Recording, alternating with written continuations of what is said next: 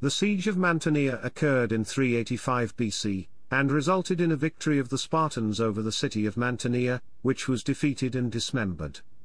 On this occasion, Epaminondas, king of the Thebans, then fighting on the side of the Spartans, famously rescued his fellow Theban Pelopidas.Mantinea had been opposed to the Spartans in the Peloponnesian War. As a result, Mantinea first fell in 417, and it was then destroyed in the siege of 385 BC. However, the Arcadians were able to recover and restored their city after the Battle of Leuctra and the defeat of Spartan hegemony.